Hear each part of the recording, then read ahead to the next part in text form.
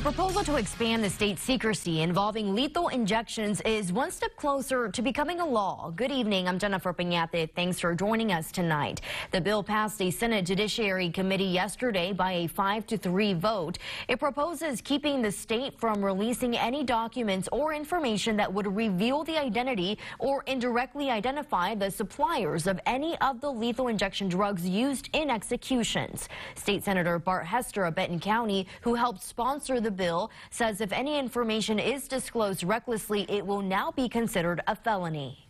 Overall, this is an attempt to satisfy the Supreme Court with our method of execution, so we can move forward with administering justice to those that are condemned.